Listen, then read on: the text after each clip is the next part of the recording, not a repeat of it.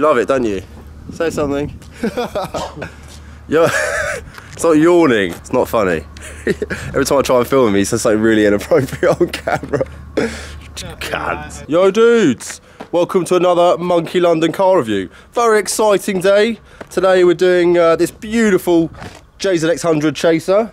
It's running a 1JZ, as always, VVTi with a top-mounted single turbo. It's about 450 brakes, so yeah, I'm guessing it's going to be pretty rapid. There's the old turbo, bit of VVTi, nom nom. It's running a GTX 3076, 1 bar of boost, power FC, bigger injectors. Yeah, we're going to take it for a drive, bring you guys some orgasmic JDM goodness. Yeah, hope you guys enjoy the video. Peace.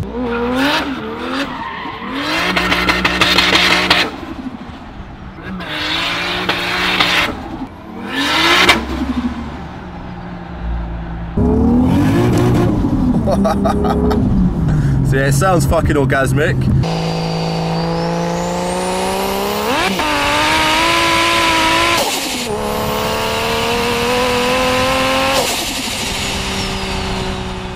Have you done many skids in it yet? No. All legally, of course. Obviously, yes. So yeah, Stu actually dailies this car.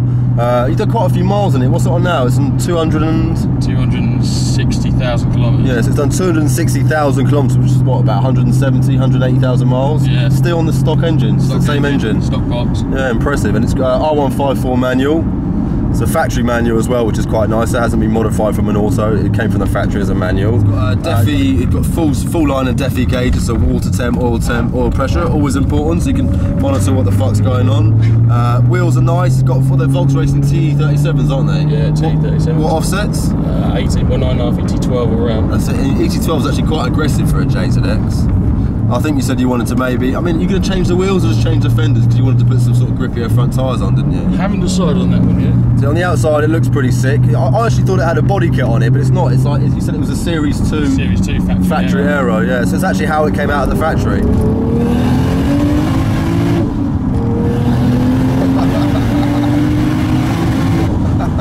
Yeah, it's definitely 450 horsepower, man. Jesus.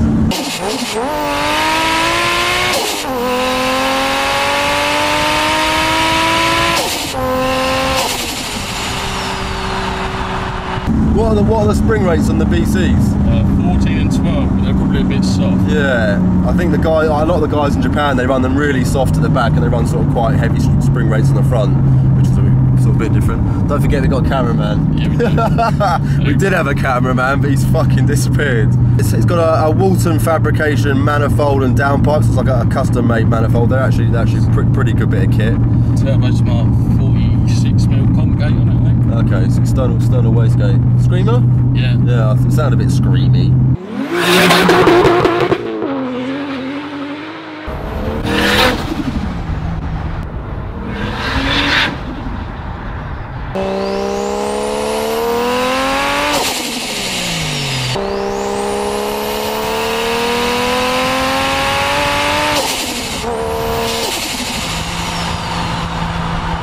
Stu actually uses it as a daily driver. He hasn't got any kids, but yeah, he says his missus does quite like the car. He had a 500 horsepower S15 before this, which I think you sort of in the end you stripped, didn't you? Yeah, stripped the engine. Yeah. And what sort of made you buy a Chaser? I always wanted one. I always wanted an R34 Forder actually, but this one actually popped up and I thought, oh, I'll give it a test. I've always been a Nissan man, and yeah, I bought it and kind of fell in love with it. Yeah, they're pretty. Yeah, they're easy to fall in love with. It's nice having because you've got a 4-door, you've got lots of space, you've got room for everything, and it's obviously they're a nice chassis to skid as well, which I always find. The transitions are a little bit slower than like an S15 or an S body, but they still they move well. It basically is a boat. Yeah, literally. I'm drifting the Titanic. I remember putting a video up of my Chaser and they're like, that looks fast for a boat. What have you got planned in the long run for it, you reckon? Possibly building a 1.5 JZ for it. Nice. Bit of 2J bottom end. Bit of 2J bottom end. So the turbo killer is good for about 600 horsepower, so that should be a bit fun. Yeah. Gearbox probably isn't. No. What do you think you'd go for a BMW conversion like me, or? I don't know yet. I'll see what comes up at the time. Sort of see how I get on with mine first, and then sort of base it on that. You're a test guinea pig. I'm watching. I haven't had much luck so far. How are your engine temps? Do you find you sort of suffer when you do some skids or a bit of hard driving?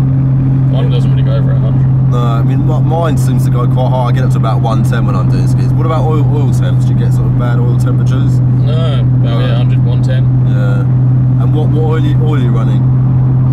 Fushi's 10.50. Yeah, 1050s. Yeah, it's a little bit. I think from factory they came with like a 540, but I think with the sort of horsepower running, it's better to have something which is a bit more viscosity. You can really hit the turbo sport, can't you?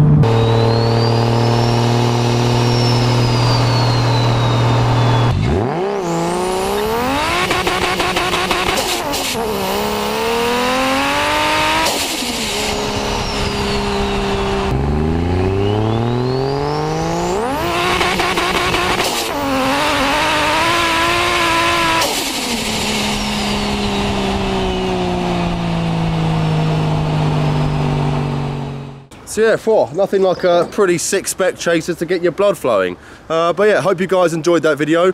Give us a like, put any comments in the comment section, and yeah, we'll see you in the next one. Peace. I remember